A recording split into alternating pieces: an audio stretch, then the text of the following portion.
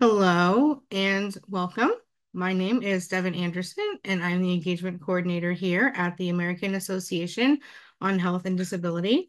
I am a white woman with long, dark blonde hair in back in a high ponytail. I am wearing pink half-frame glasses and a gray top. I am joined by my colleagues Michelle Sales and Maria Paracha, who will helping out on the back end to respond to any accessibility needs or questions you might have. Please send those along in the chat. Thank you for joining us in the third conversation in this year's Disability and Health webinar series.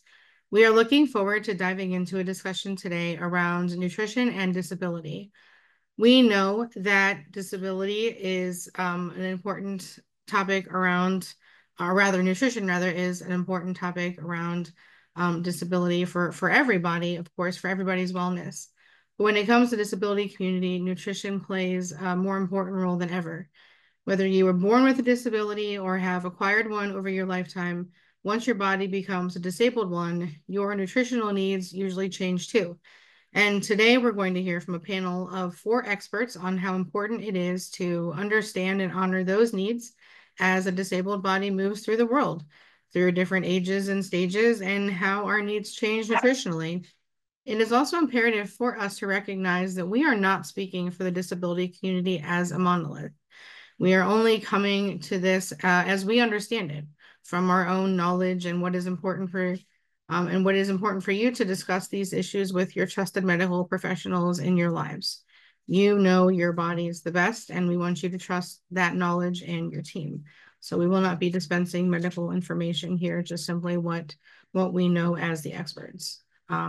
Speaking of team and trusted teams, I would like to give the panelists a chance here to introduce themselves.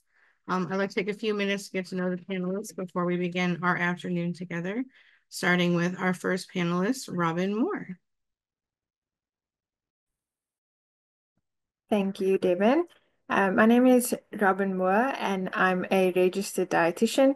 I'm actually joining from South Africa this evening. You can see it's dark behind me. That's because it's 9 p.m. here. I am a 35-year-old woman with long black hair that's tied up. I've got a purple shirt with a Peter Pan collar and gold hoop earrings. So as you've mentioned, I'm Robin Moore. I'm a registered dietitian. I've done some research in the field of food and nutrition security, especially in vulnerable populations like persons with disabilities.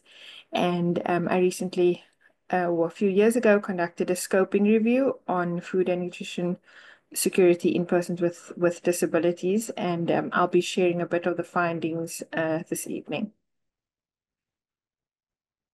Thank you so much, Robin. Looking forward to hearing more from you on that. Very interested in that topic. Anthony, how about you next? Yeah, thank you, Devin. My name is Anthony Alexander.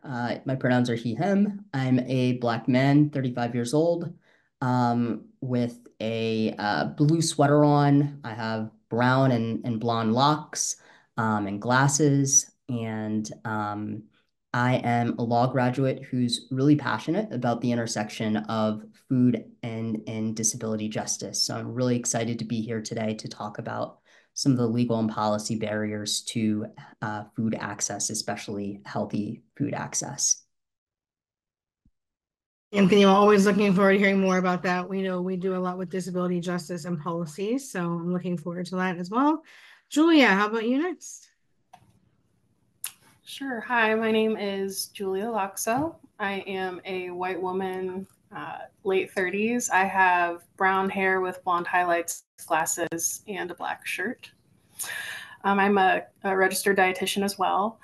I currently work in the clinical sector. I have now for about 15 years with history through wound care, oncology, and now currently working in dialysis.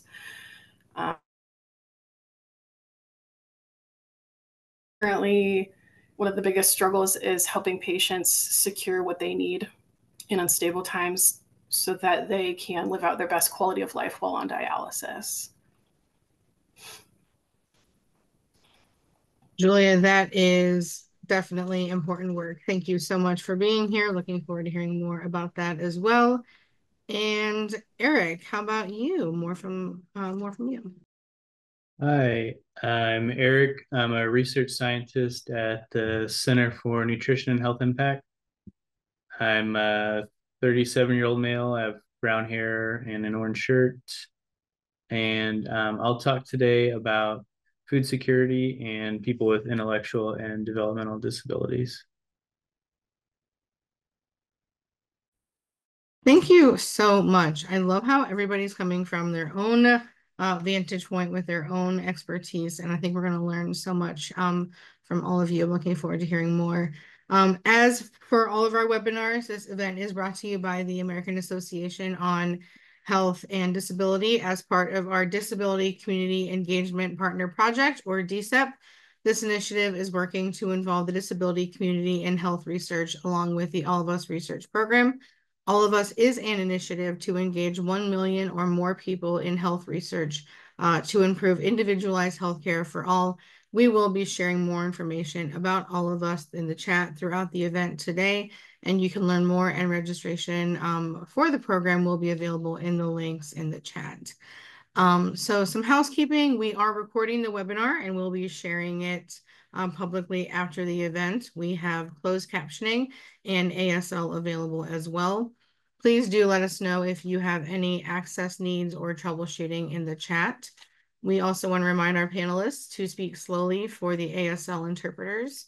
We will be sharing also our survey for evaluation midway through the webinar in the chat and in our recap email, which will be going out in the days after the event. Please let us know your thoughts on the series, and if you have any future topics you'd like us to cover. That's how we came up with nutrition. It was requested, and now here we are. The Q&A is where you should put all questions that you have. We are reserving the chat for accessibility needs only. So with that, I'd like to get right into the panel without any further ado. So Robin, I would like to start with you if you'd like to share your screen and get into your presentation.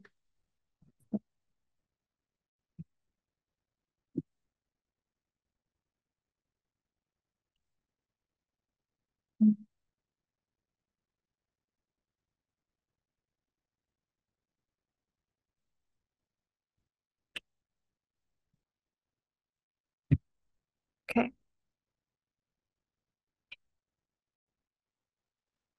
Um,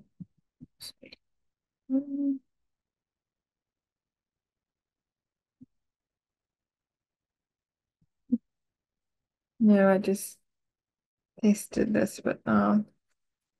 Um,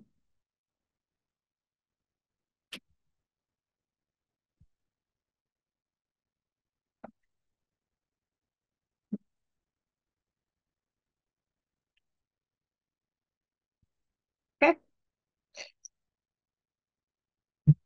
Can you see it now? Can someone just give me an indication? Okay, thank you. Okay, so as I've mentioned, I'm a dietitian and I've worked in the field of food and nutrition security and looked specifically at people with disabilities. And I am going to share a bit of the findings of a scoping review that was published in 2021 and just some updates on that. The purpose of the scoping review was just to see what is known about food and nutrition security in the context of people with disabilities. Mostly I'll be looking at the measures that we identified through the review, and what I believe is still lacking in that space. Okay, so it's probably a good place to start would be to look at what is food and nutrition security, or what do we mean by food and nutrition security. You may have used the concept separately, food security and nutrition security, but food and nutrition security is sort of a combination of the two concepts and gives it a whole new meaning. Okay, so food and nutrition security is achieved when food that is adequate in quantity, quality, safety, and sociocultural acceptability, is available and accessible for, as well as utilized satisfactorily by all individuals at all times to live a happy and healthy life. Okay. There are 4 determinants of food and nutrition security. They are availability, accessibility, use and utilization, and stability. In this context, availability refers to sufficient quantities of food being available on a consistent basis. Okay, and this would be at various levels, so at the household level, regional or national level. Accessibility implies that households and individuals within households have sufficient resources to obtain appropriate food for a nutritious diet. And to a large extent, food access is influenced by food prices and household resources. Every household has limited resources such as assets, labor, human capital, and natural resources at its disposal. And there are also social-political factors that impact accessibility, such as social discrimination, gender equality, etc. Okay. And then the use of food is a socioeconomic aspect of household food security. So if you assume that a household has sufficient and nutritious food that is available and accessible, the households must then decide what food will be purchased, how it will be prepared, and how this food will be distributed within the household. Okay, and then utilization, that refers to the ability of the human body to ingest and metabolize food. Okay, it's the result of feeding practices, food preparation, dietary diversity, and fair distribution of food within households. Stability is the temporal element of food and nutrition security, and it affects all 3 physical elements. So stability also incorporates vulnerability and resilience, where vulnerability refers to the likelihood of experiencing future welfare loss, and resilience refers to the ability to recover from such a welfare loss. Okay, so this is describing food and nutrition security in general for anyone. Okay, and you can see that even if you just look at the definitions of availability, accessibility, use and utilization, and even stability, you can see that persons with disabilities may experience even more barriers at each of these determinants. When it comes to availability, accessibility, accessibility refers to resources, but we know for some people it may even be swallowing difficulties, even requesting food. So I know that it is covered in one of the later presentations, but there are additional barriers to food and nutrition security that are experienced by people with disabilities. Okay. Even though the fields of food and nutrition security and disability are interrelated, research on the 2 constructs has mostly been separate. Okay, and that's because there's a poor understanding of the intersectionality. There are a few similarities or commonalities shared between food and nutrition security and disability. One is that both limit life opportunities severely. Both involve key human rights and feature in the global health agenda. Food insecurity is more prevalent in households with disabilities, and disabling health conditions interfere with the household's ability to provide adequate food and nutrition.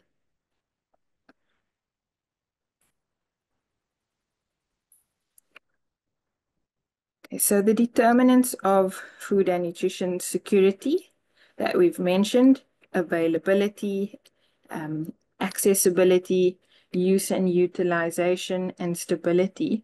They affect all levels of social and administrative organizations.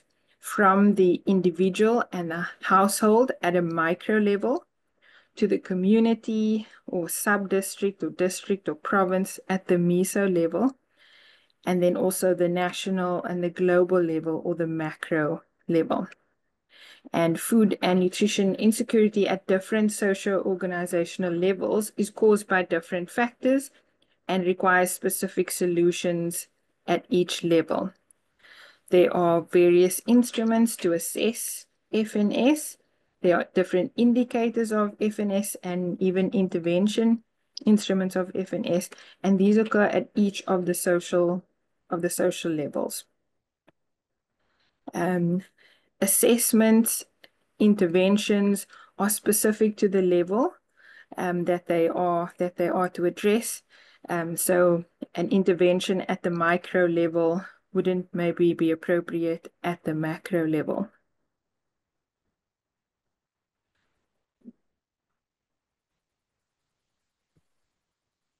Okay, so in the review that we conducted, these were measures of FNS that came up in the papers that we reviewed, and then I added additional references since then.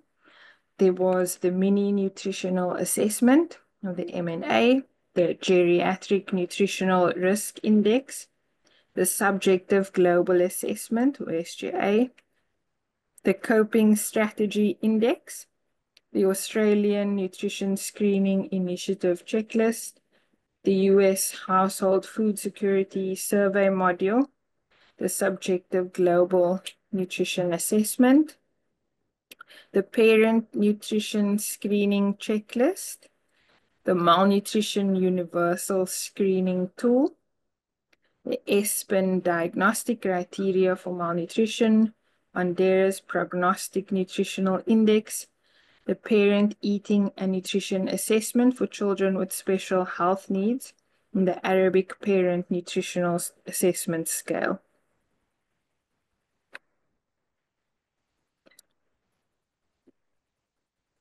If I had to summarize the measures of FNS that we found in the literature, most of the measures were specifically designed for the elderly or for the general population. Only a limited number of measures were intended for people with disabilities or validated for use with people with disabilities. They are mostly completed by health professionals or in clinical settings, and they often don't provide context to the causes of food and nutrition security.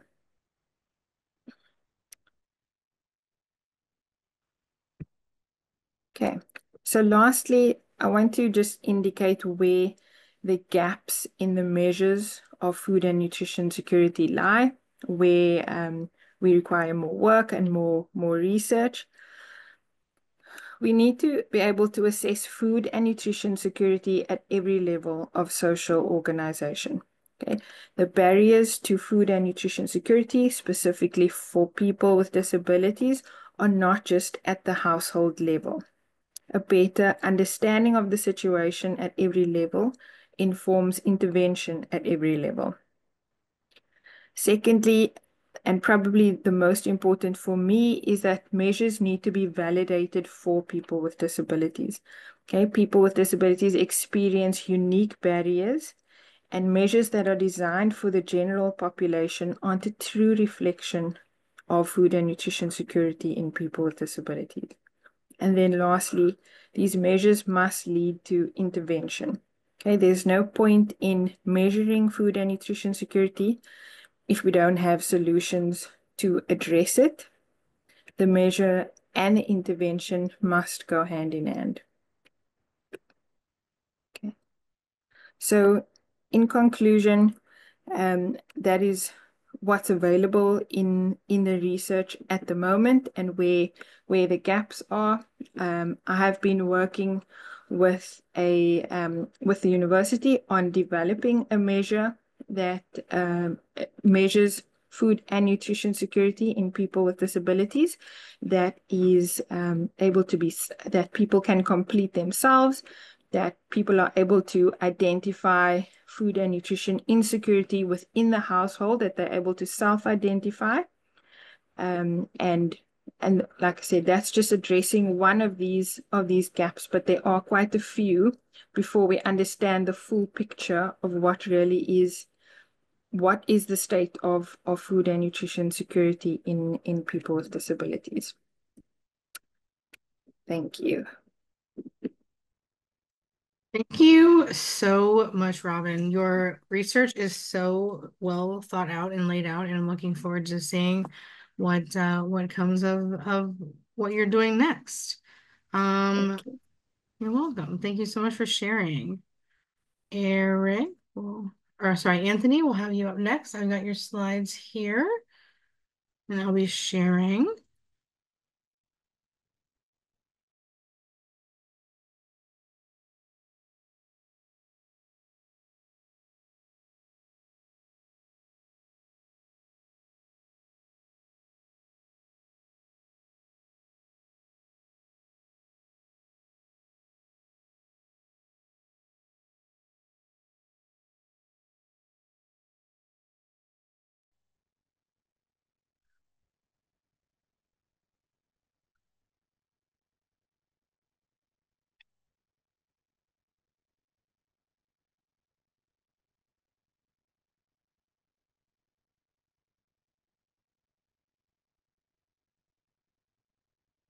All right.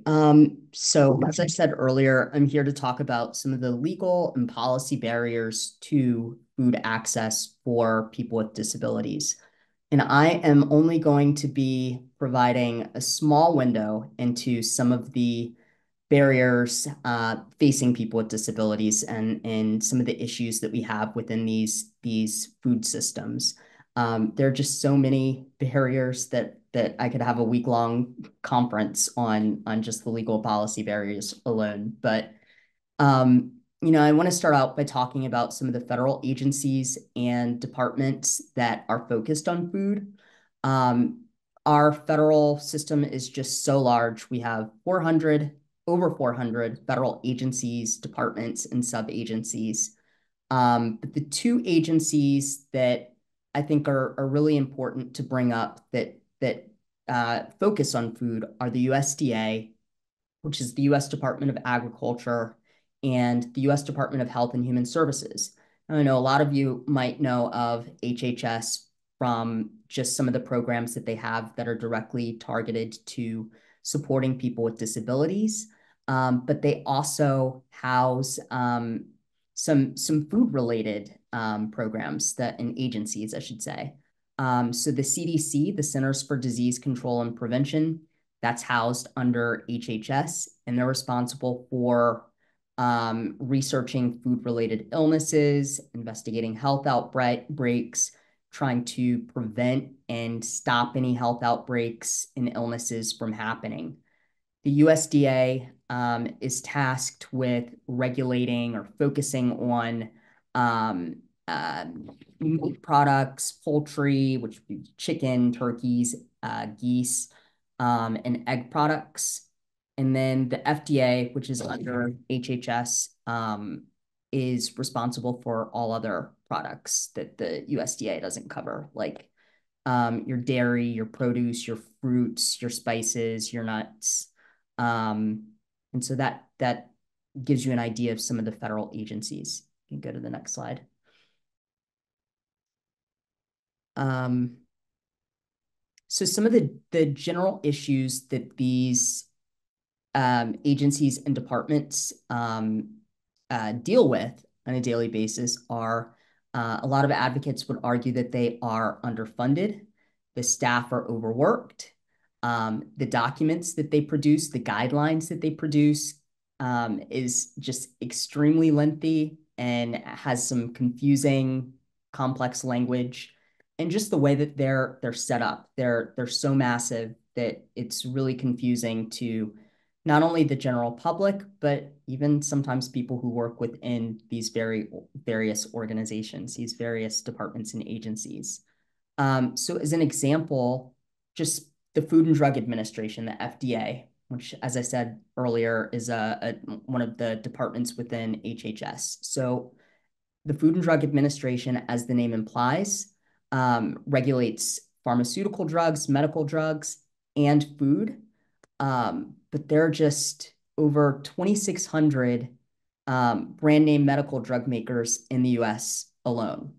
And the workers, the staff, are tasked with regulating all of these drug makers in the US, as well as any drug makers outside of the US that are selling medical drugs within the US to US consumers.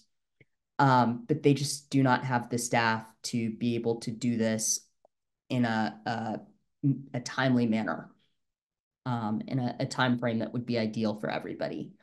And because of this, a lot of people would argue that there's just so much focus on the drug aspect of the FDA that a lot of the food related issues just get kind of pushed aside and aren't really given the attention that they should be given attention to.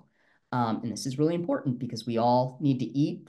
Food impacts all of us. We need a healthy food system, so that's not good if they're unable to really devote as much attention as they should to food related issues.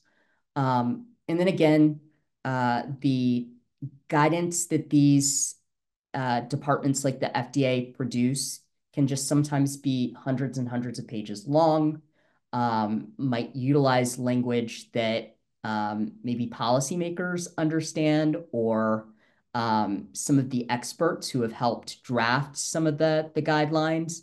But to everyday people who are going to be impacted and want to know about what their guidance is on say produce or something like that, it's just too confusing to read and too time consuming to read.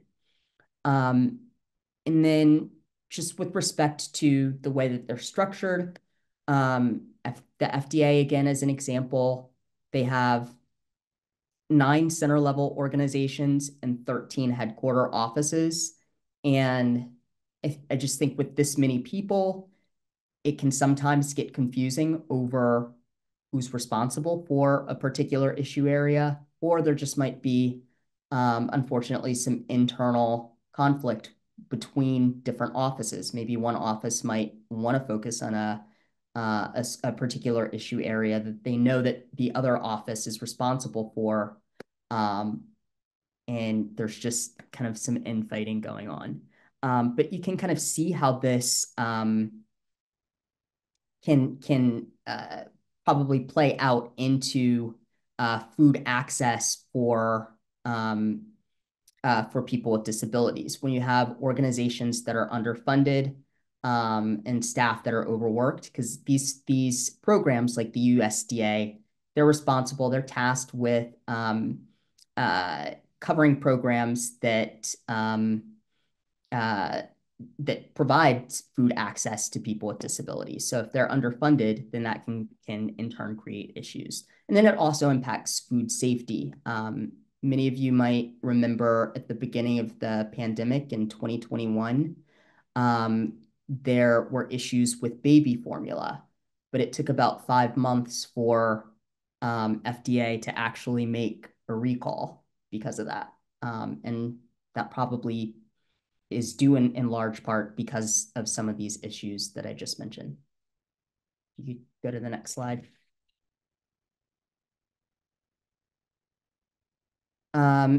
So food access barriers, excuse me, just some more food access barriers. Again, I can't really talk about every piece of legislation that's important, but I think it's important to talk about some of the major ones, like the Farm Bill. The Farm Bill is updated by Congress. It's supposed to be updated every 5 years. Sometimes it takes a little longer, but it's typically updated about every 5 years. And one of the issues that can come into play with the Farm Bill is that you might have lawmakers who are just focused on cutting spending and eliminating any of our federal debts. And when they are so focused on creating cuts to legislation that can impact some of these programs that are designed to eliminate food insecurity. So as an example, in 2020, the average SNAP recipient received about $4 per day for food, which is just mind-boggling to me. You are able to, applicants are able to apply to multiple programs, but there are issues with that. Each program oftentimes has its own application.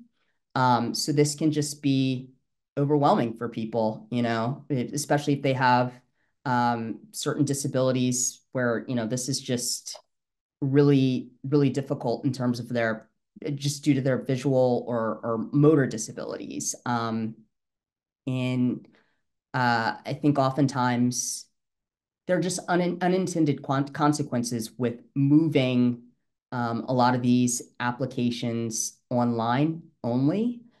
People forget that a lot of Americans, millions of Americans, are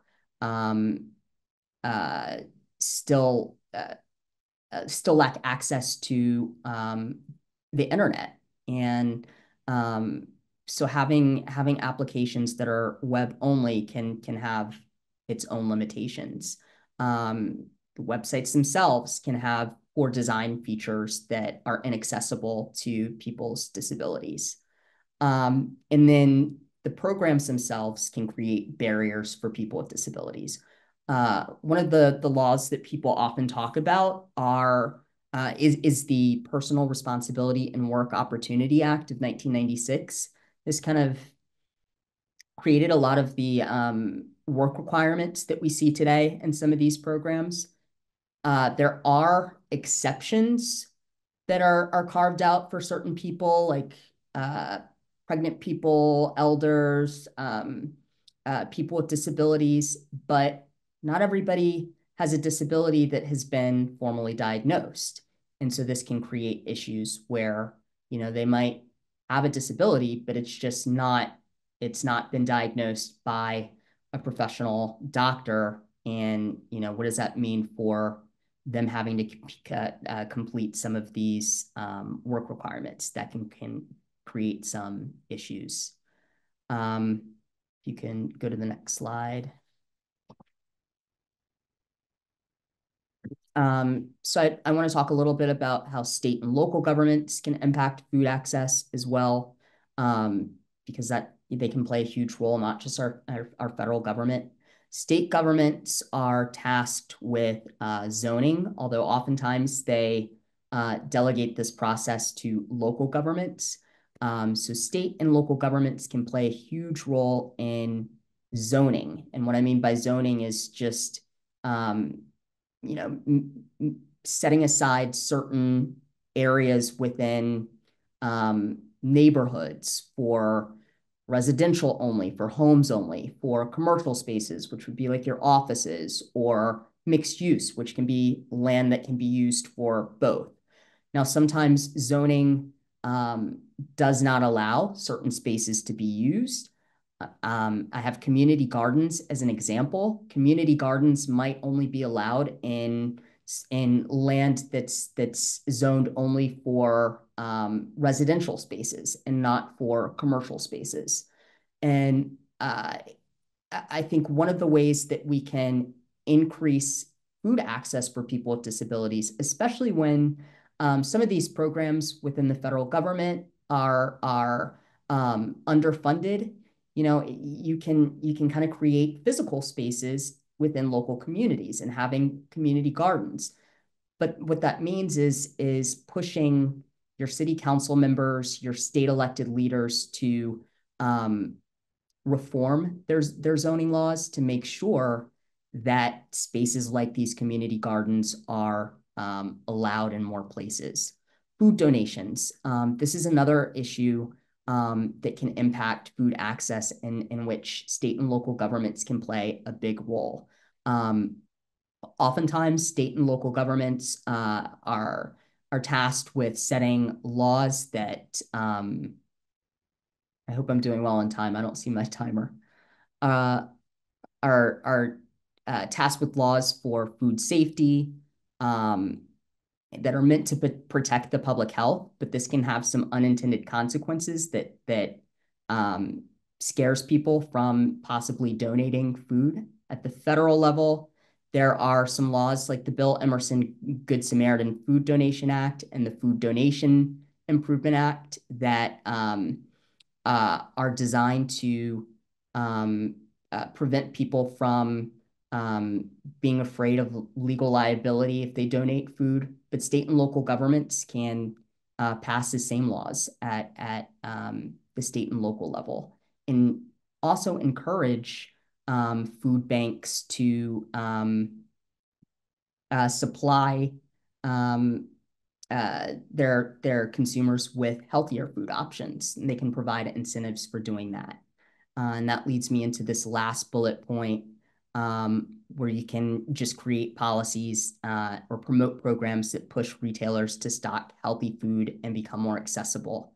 A lot of areas are in rural communities or even urban communities that do not have access to grocery stores, and some of the community members get their foods from corner stores and stuff like that.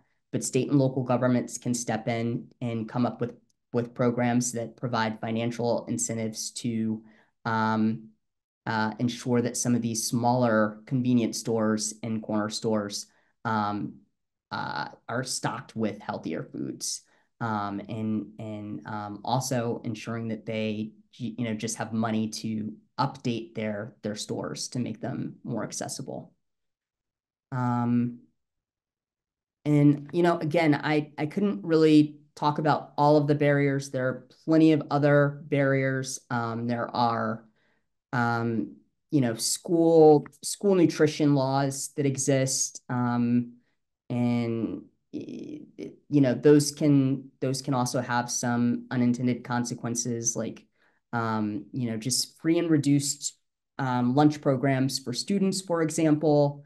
But a lot of advocates are pushing for just free and reduced lunch programs for everybody, to kind of reduce the stigma for kids, so that kids who are low income just don't feel stigmatized by only being able to just by making it obvious that they're the ones who are in need of receiving these services.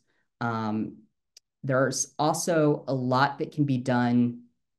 If you want to go to the next, there's also a lot that can be done, just with mutual aid.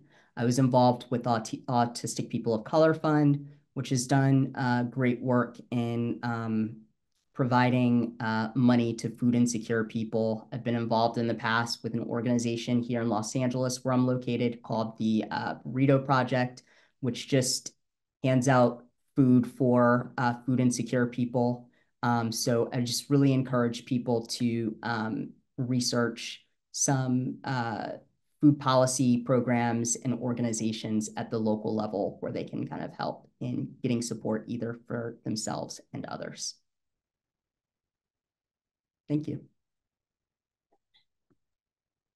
Thank you so much, Anthony. I am such a huge proponent of helping out locally, mutual aid. I know a lot of folks on our team are as well, so I love that shout out for mutual aid. Very important. Great. Let me figure out how to stop this. Hold on.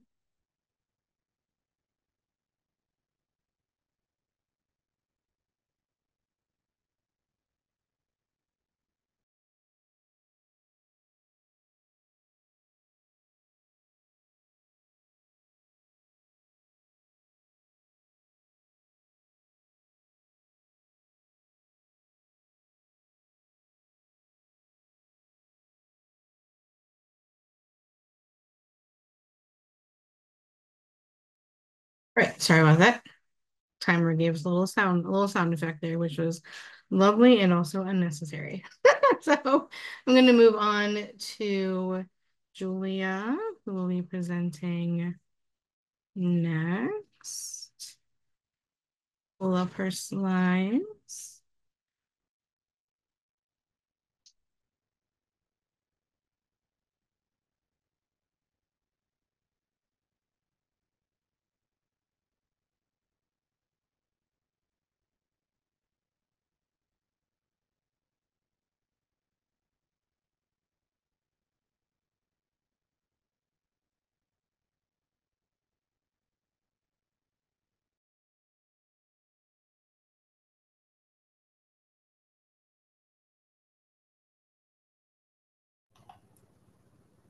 Okay, so hi, I am Julia. I am a registered dietitian and I wanted to focus today on nutrition wellness.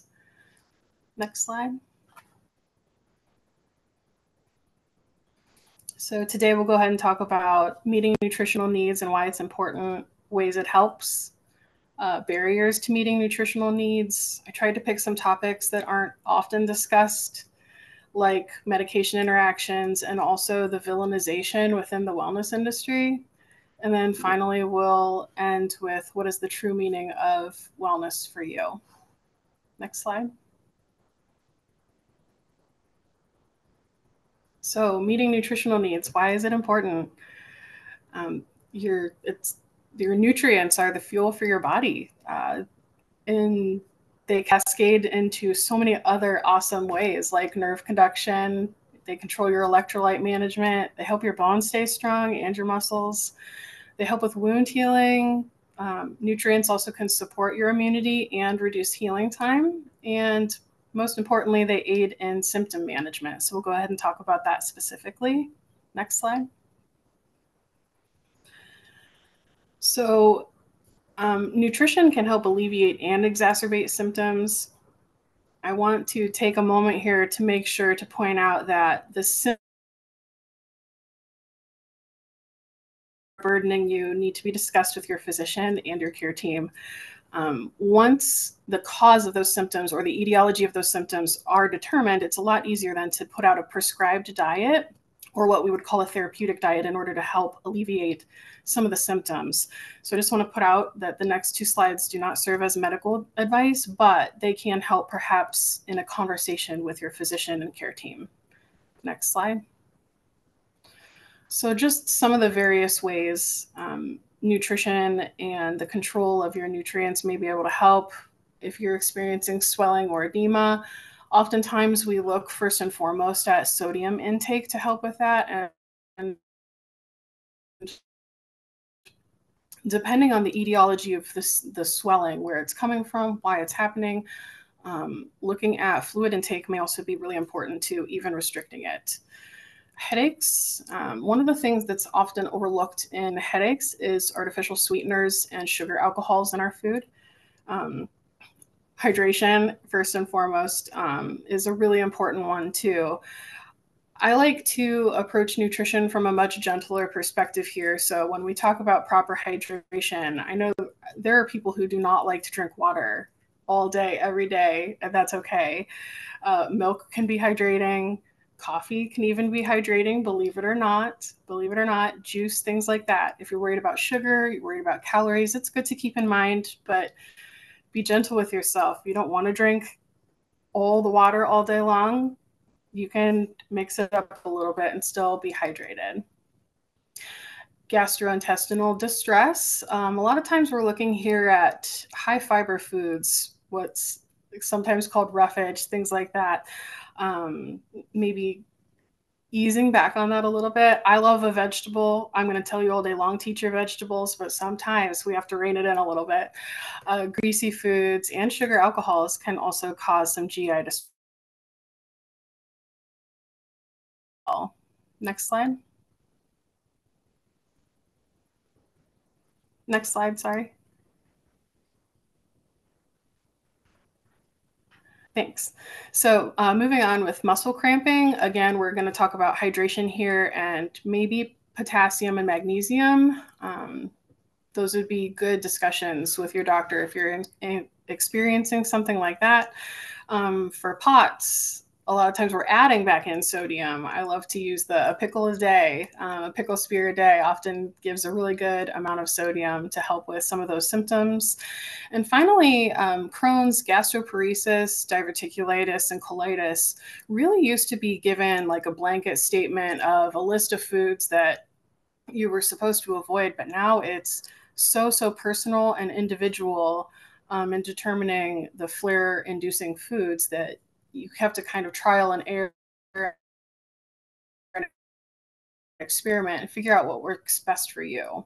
Next slide. So I wanted to talk to you about how else we can meet our nutritional needs. Utilizing processed foods. And I know when I use the word processed foods, everybody gets a little nervous about that. But processed food simply means that it's manipulated in some way. Our society has done a pretty good job of lumping it into the category with Twinkies, but it simply can mean pre-diced, pre-cut veggies, fruit, pre-washed greens. We can take a good look at proteins that are already prepared. Chicken, canned tuna, beans. Sometimes these come with a sodium concern. Canned beans can be rinsed in a colander and sodium can be reduced. We shouldn't overlook either protein powders or mass gain powders if weight gain might be a concern. Microwavable rices, grain pouches, if they're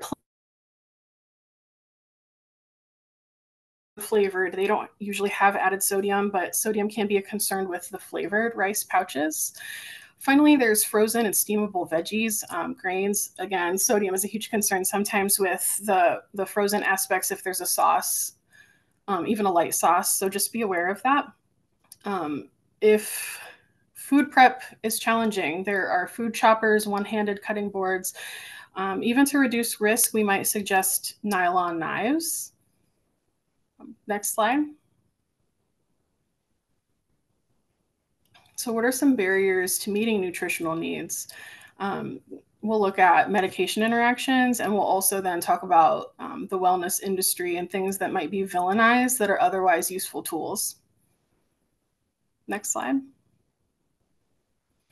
So again, I want to say this does not cover any type of medical advice. This may help if somebody's taking this medication and they need to have a conversation with their medical provider or their care team. So medications compete for absorption in the gut with food, and a lot of times the food wins and the medication doesn't get absorbed the way it's supposed to, so it reduces its effectiveness. So some of the ways this happens: diuretics can deplete magnesium and potassium. Calcium channel blockers and ACE inhibitors will deplete potassium. Some things just require a stable intake in order for the med to be absorbed and utilized the way it's supposed to be. Lithium requires a stable sodium intake, and Coumadin requires a stable vitamin K intake. No sudden changes, meaning don't gobble down a huge spinach salad for 3 days in a row and then the next day, none of it at all. You try to keep your intakes as stable as possible to help the medicine work the best it can. And antibiotics can flora. Next slide.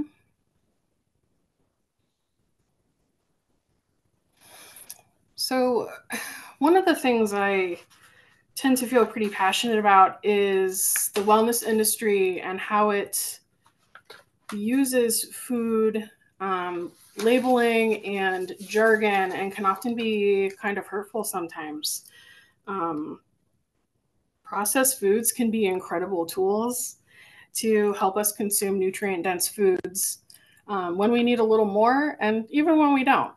But they're often villainized. Like I said, you would think I'm talking about Twinkies, but all I'm talking about is pre-washed greens in order to make mealtime a little bit easier for you. The thing I want to put out into the world is that some people feel pretty passionate about judging the way other people utilize these tools. as a dietitian, the way I see it, if you're going for pre-cut veggies and that's how you're getting your veggies for the day, I'm thinking nothing else but like celebrating in my head that you're eating veggies.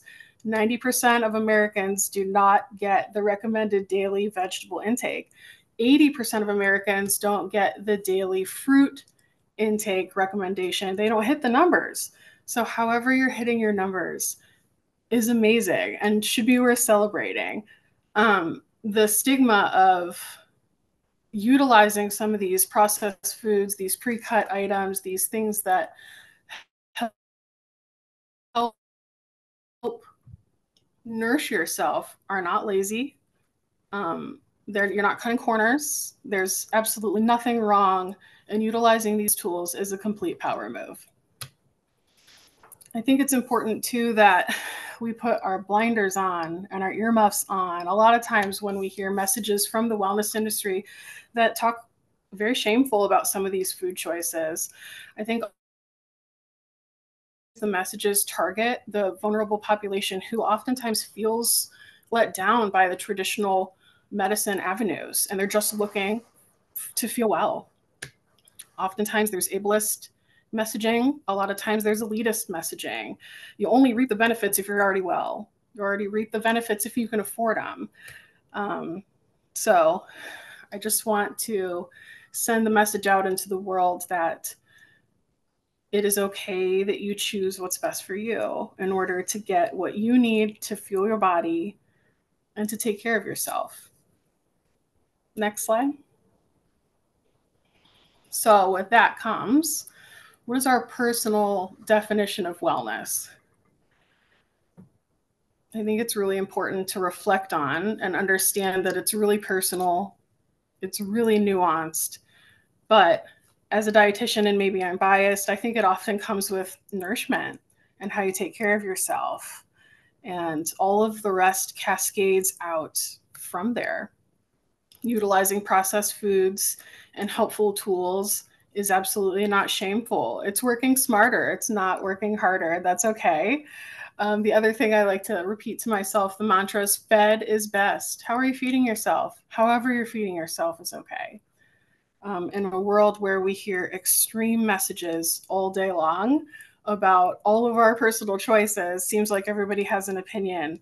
It's really okay to approach it in such a gentle way. Remember who you are, what you need, and how you can best provide that for yourself. Thank you. Thank you, Julia. Appreciate your messaging. I agree. Fed is best. And I'm so glad I ate lunch beforehand because I'm feeling a little hungry now that I heard all that presentation. And next we'll move over to Eric. Give me 1 second to pull up his slides.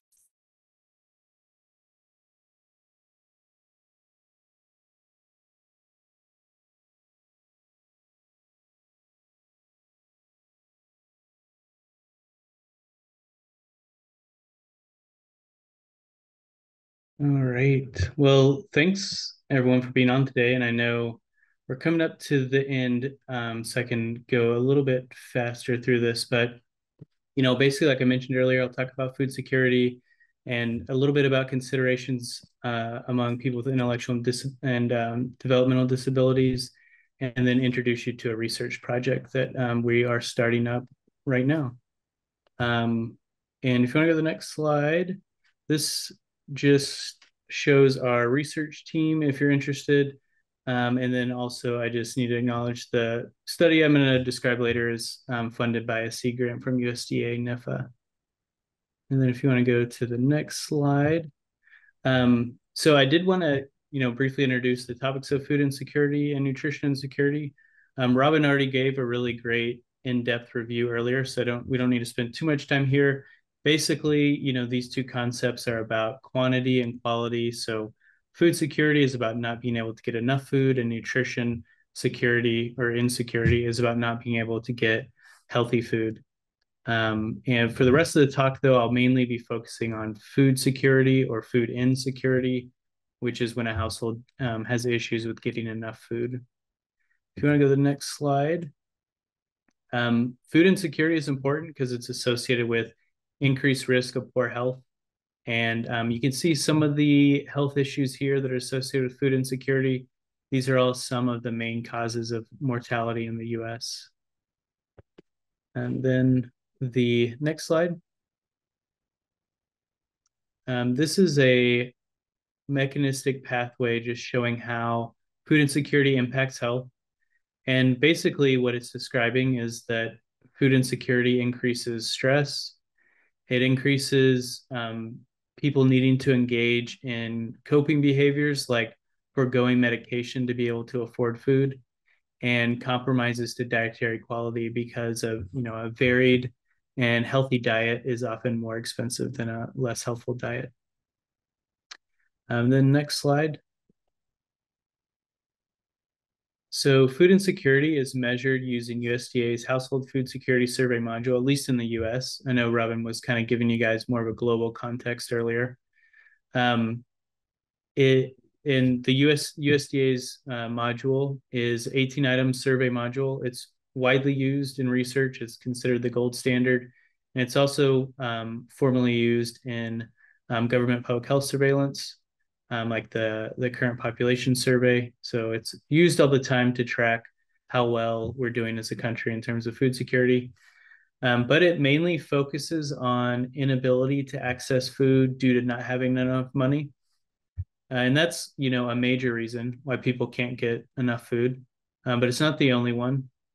Also, some populations, like people who have disabilities, for example, there's not enough known in the scientific literature about how food insecurity might be experienced differently or different risk factors across various groups. And so if it is different, then maybe the way that we measure it and address it for various populations needs to be different or tailored as well. And then next slide. So we do know that households who report at least one person with a disability, those households have up to twice the food insecurity rate as other households. And there are a lot of additional issues that could affect food access among people with disabilities that goes beyond just not having enough money. And then getting a little bit more specific to people with intellectual and developmental disabilities, or IDD.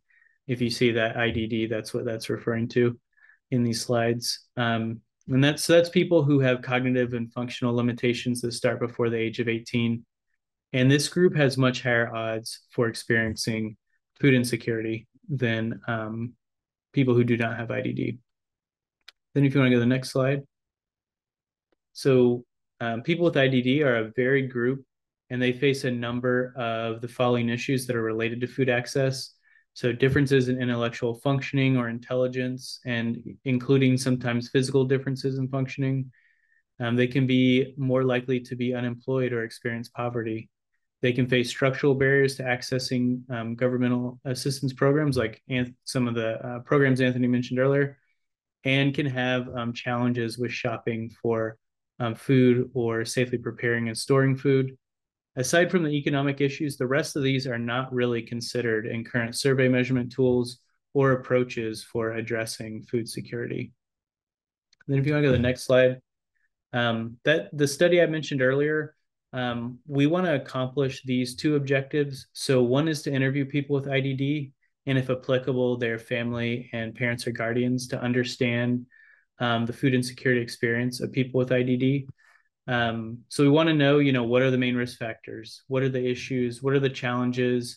And what are the strengths? And then in objective 2, we want to develop a preliminary prototype of a survey measurement tool tailored for this population, and a guidance document that we hope organizations can use to better understand food insecurity among this population and look for ways they can intervene. We also have an advisory board overseeing this project that's made up of people with IDD, family members of someone with IDD, and also academics who work in the disabilities or food security space. And also, I mentioned earlier, I believe, that if you look in the bottom right corner, we're actively recruiting interviewees right now. So if you are interested, or you know someone who might be, who has IDD or has a family member who has IDD, or or anyone who works in the space who can get the word out. You can use the QR code at the bottom there of the screen to find the enrollment form, and it'll be there. I think we can probably just, in the interest of time, skip to the last slide. That might be the best, and we don't need to go into detail of the study. But basically, if you do want to learn more, at the very last slide will be you can look at these slides afterwards if you're interested in kind of the steps for this study. But at the very last slide, if you have any questions about the study or want to learn more, if you go one more slide, Devin, you'll see our email address for the study. So it's ifidd@centerfornutrition.org. And there's also a QR code there for a website for the study if you want to learn a little bit more on the left side. And then again, that QR code on the bottom right, if you're interested in being an interviewee or know someone who might be, please go there and you can enroll in the study. And thank you very much for your time. I almost got us right to 2. I was 1 minute over, but thanks.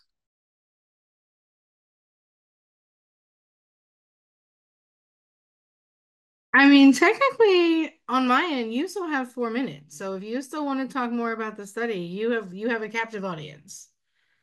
Okay, yeah. Anyone who Yeah. wants to stay over, yeah, that'd be totally fine if you want to. Oh no, this goes until 3. We have another half an hour yet for everything. So Oh, you're okay. still, yeah, you're Sorry, I good. thought I was trying to get us to 2. Okay, sure, yeah. Well, let's back up then, if that's okay. I can just go over the study. I think it's going to be Sure. really interesting. Um, Basically, on slide 10 is a study timeline, and it's a 2-year project. And just want to kind of flip through it just to give you kind of an idea of what we're working on. Some of the things, that Robin mentioned earlier, and it sounds like we have a lot of overlap in some of the things we're working on. We're working on the same things, but in the U.S.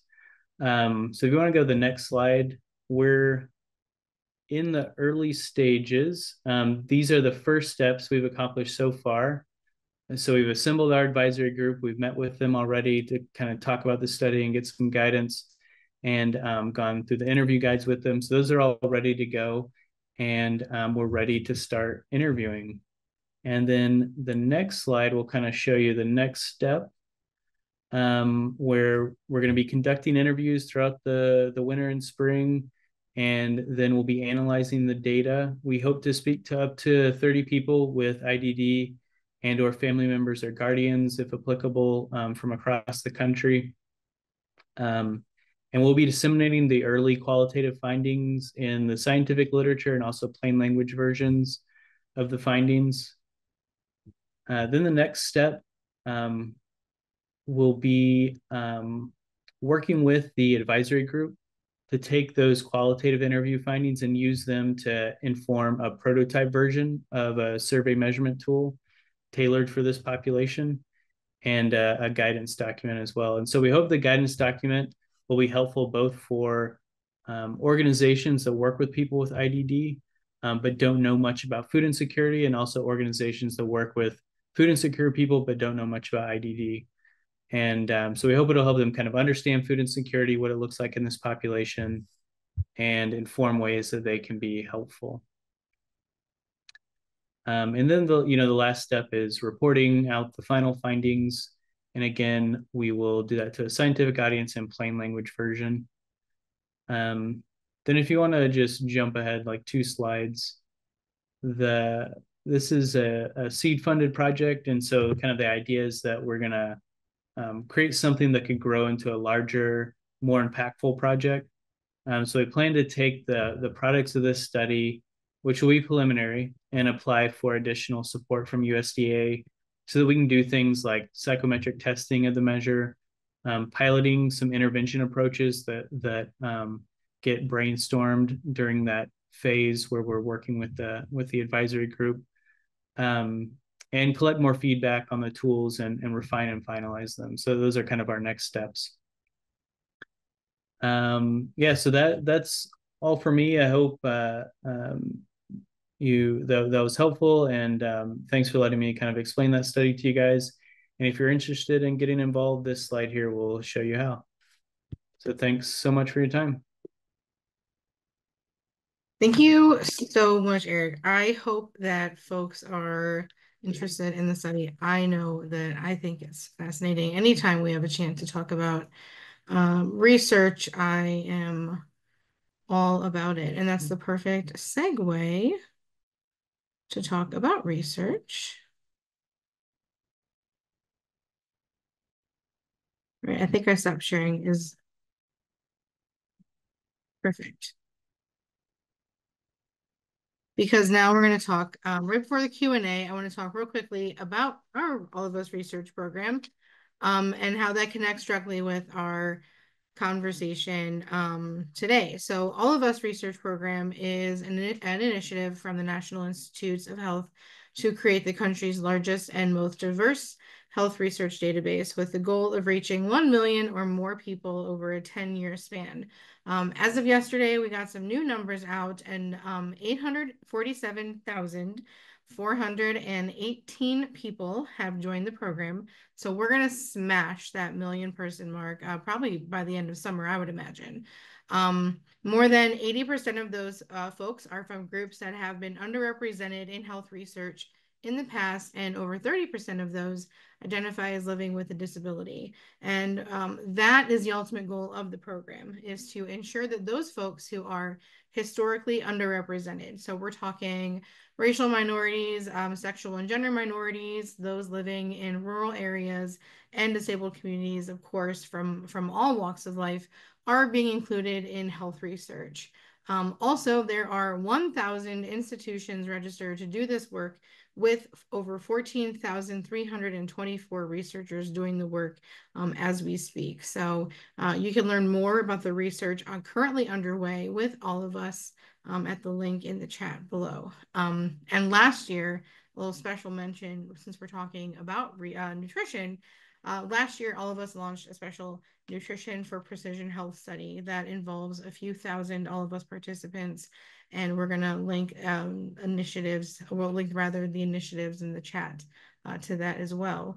And I do believe I just received word that that will be on CBS News this weekend. So there's going to be a feature on that in the media this week. So that's exciting too. So I would like to bring on Nuria to help with some of the Q&A. We've got some great questions happening in the Q&A. In the chat, we've already got some questions from our registration link that we send out beforehand. So I welcome all the panelists back on board as well as we sort of continue the conversation led by you. Thanks, Devin. My name is Nuria Paracha. My pronouns are she, her, hers. I am a South Asian woman wearing all black, and I have medium length black hair. So just going in from the Q&A, right now we have about 8 questions. And like Devin mentioned, we also have some other questions that people had submitted prior to this, so we'll get to those as well. So apologies if I mispronounce any names, and I'm going to try and summarize the questions as quickly as I can. So the panelists have access to the Q&A, so I'll pretty much just read a quick general summary and then the question, but they do have that extra context that I might not be reading, again, just in the interest of time. So the first question from Margie Gray: I would like to hear thoughts on conflicting nutritional needs. I have chronic low sodium, but also high blood pressure. I limit water, but have been dehydrated, and I struggle to find things to eat. So kind of sounds like, you know, on these nutritional needs, what's an answer for that?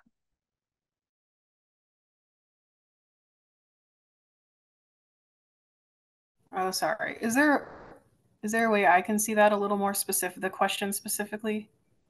Yeah, I think you should be able to, on the bottom, you should click on Q&A, and then you should be able to see these questions in there. But if not, I can message it to you. I don't know why I don't see that one specifically. Well, I can see some of them, but not that one specifically. Let me go ahead and, Julia, I'll just message that to you right now if you want to go ahead and answer that. Just messaged it to you. And like answer it in a message back, or like, well, if you feel like you can answer it, anyone can answer it. This is so all these questions, unless specifically mentioned, anyone can answer them if you have anything that you want to state back to that, and I'll just click answered live.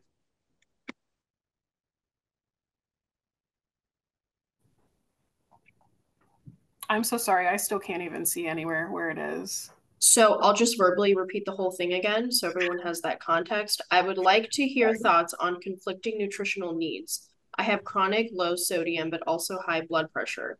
I limit water, but have been dehydrated. I struggle to find things to eat.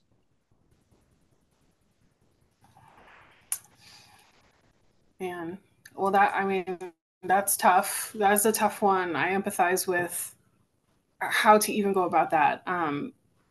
I have patients in similar situations, and when we work together with a physician or the care team, the first thing we ask is, what is the priority? Is there a condition where the priority therapeutic diet will take over, and then the rest needs to kind of be followed, so the cascade kind of happens from there?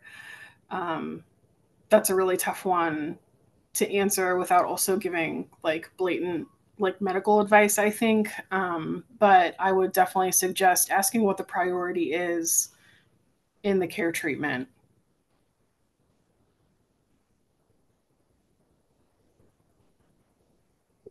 Great, thank you so much. If no one has anything else, I'll go ahead and go to the next question. So Meg Tracy had a question for Robin. So essentially they stated, did you see similar concepts? Oh, actually, let me read the previous. Wonderful study, great constructs and definitions. Thank you for exploring these using an intersectional approach. The right to healthy, culturally appropriate food produced through ecologically sound and sustainable methods to define our own food and agricultural methods. So that was a quote. Did you see similar concepts in your study, or how do you understand food sovereignty within your study and work to address gaps in FNS? And then she posted a link, www.com or www.fastblackfeet.org. Thank you, Meg, for the question and for the link. I had a look at it, and interestingly, it was actually the feedback that we got from the paper, from one of the critical readers was in the future to consider the concept of food sovereignty. So it wasn't something that I had included even as a search term in the paper, but it was brought up that was possibly missing. But I think it speaks a lot to just looking at how broad this concept of food and nutrition security is, and that we've sometimes limited it to just, does the person have enough food to eat? But there's so much more to it, to consider a household or an individual to be food and nutrition secure. And it's an important aspect looking at the cultural acceptability of food. And it's not just about volume of, is there food. So it's a really important topic. It's not something that I've explored much myself, but it is something that going forward I've been advised to look at. But yeah, I think it just shows again, like I said, how broad the topic is and how many things there are that determine whether an individual or a household, or even again, if you look at those various levels, this speaks to the meso level and the macro level as well. Thank you. All right, thank you for that response, Robin. I'll go ahead and jump to the next question. I saw that there were some comments, but just for the interest of time, I'm going to skip the comments and just go to a question. So from, again, Meg Tracy had a question for Anthony. As a part of a public health partner in Montana, starting in 2000, we began working closely with people with IDD, HCBS service providers, and the commodities program to increase access and use of commodities to support healthy nutrition for people with IDD. However, 1 year ago, USDA told Montana that persons with IDD are not eligible for commodities. This has significantly impacted people's budgets and opportunities. Do you have insights to this change, and what we can connect people with resources for their health meal planning like commodities did? Sorry, I was on mute. I actually do not. But if my contact information can be shared, I can definitely connect you to some people who would be able to answer that.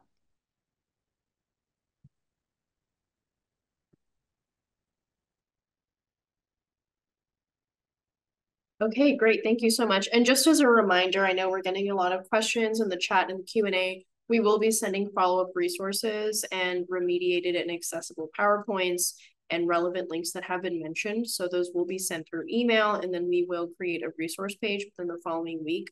So you can expect accessible and accurate copies through email. So it's going to be the email that you use to register for this webinar. And then as time goes on, we'll have an accessible resource page for this webinar.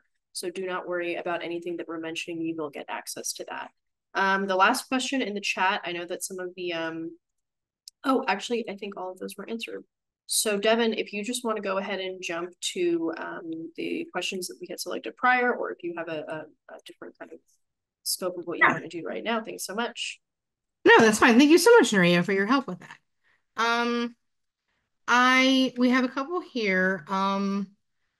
Where can besides the medical their medical providers, how can we navigate discussions about nutrition while being mindful of issues like fat phobia and its impact on people with disabilities, especially by and with doctors?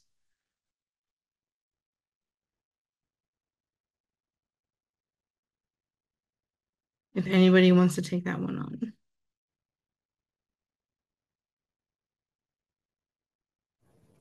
Can you repeat it one more time? Yes. How can we navigate discussions around nutrition while being mindful of issues like fat phobia and its impact on people with disabilities, especially when those conversations are happening with doctors and medical professionals?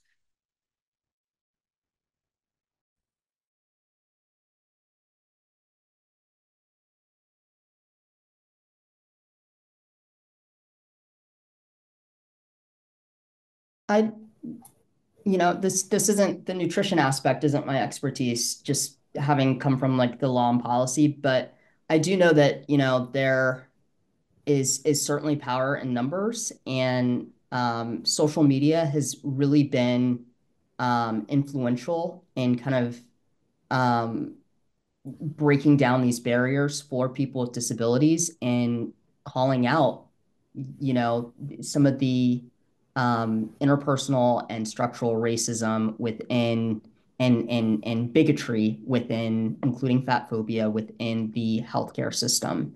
And I think if more people are able to kind of document their experiences online, and call out some of their medical professionals who are um, maybe making comments that are insensitive, I think that goes a long way, and just collectively um, making it known that that's just not okay. That's all I would add.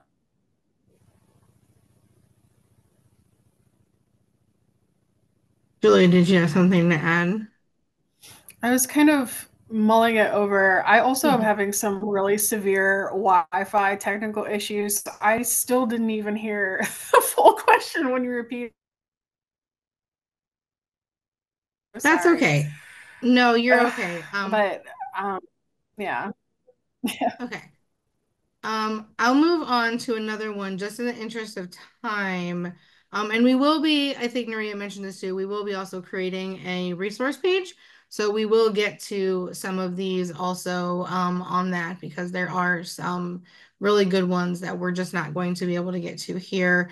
Do you have suggestions for overcoming disability-related food problems like picky eating, sensory issues, and food intolerance?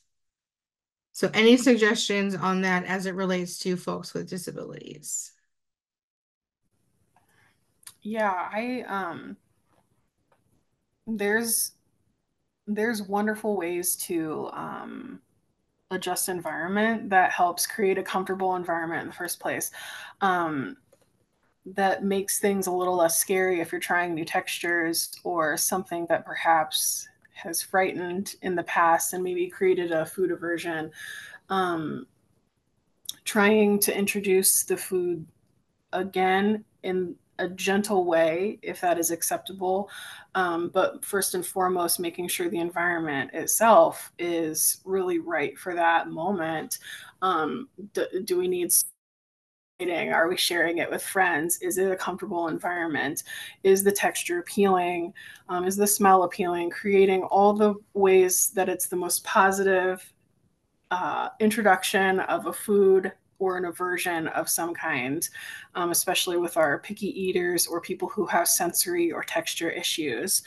Um, don't force it. If it's not comfortable, it's not comfortable. Keep it as comfortable as possible. Meals are supposed to be as happy and enjoyable as possible. So if it doesn't work, it doesn't work, and that's okay.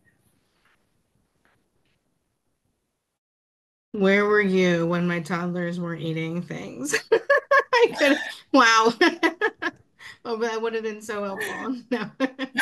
Um, and just for everybody on the panel, just kind of one last poll. If you and if there's anything that you any recommendations you folks have on if there's many people with disabilities have conditions or genetics that impact ability to extract nutrients from food. Is there any recommendations you could give on what they can eat, how they should be speaking with their doctors on that, anything with access, anything they should be looking for in that?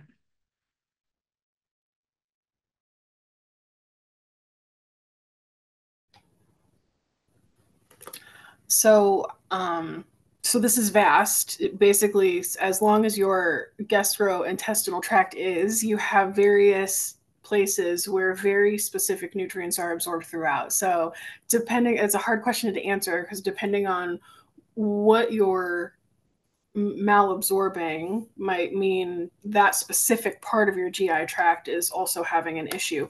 So, without understanding really, you know, a specific nutrient or a specific missing link, that can be kind of a hard one to answer. But of course, I think exploring the discussion with your doctor of, okay, I just noticed these symptoms. I'm wondering if it's because I'm lacking XYZ. And I know that my physical anatomy means that I'm not utilizing what I'm intaking.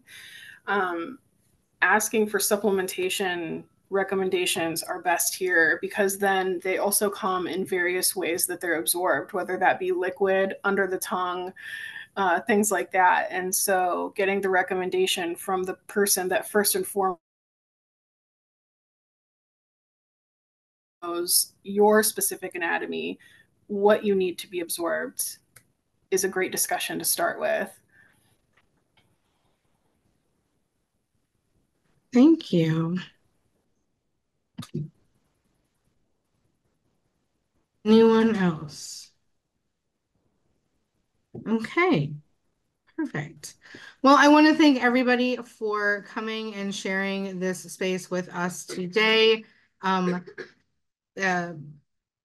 sorry, there was one more in the Q&A that I saw, but I think it disappeared. Let me just double check real quick. Yes, we'll answer that. Sorry about that. So thank you so much for your time and sharing your expertise with us. And to those in the audience, thank you for your attention and these thorough questions. We will be creating a website link with some more Q&A resources for you all. We will be doing the recording. We'll be making sure the captions are correct, and all of that will be out fully as well, along with the slides from the panelists. So you'll have access to all of that as well. We cannot do this work without all of us and without all of you. So again, I am so glad you were all here with us today. You can sign up to register for all of us at the link in the chat. You can also sign up to get this newsletter, for our newsletter rather, to get an invite to the panel discussion and any other upcoming events. This is our last one for the year 2024. We are taking a short break for the holidays, and we will be back in 2025 to round out the panel. That we have 3 more coming up starting in the spring, so keep your eyes peeled for those. With that, I thank you for your time and have a great rest of your day.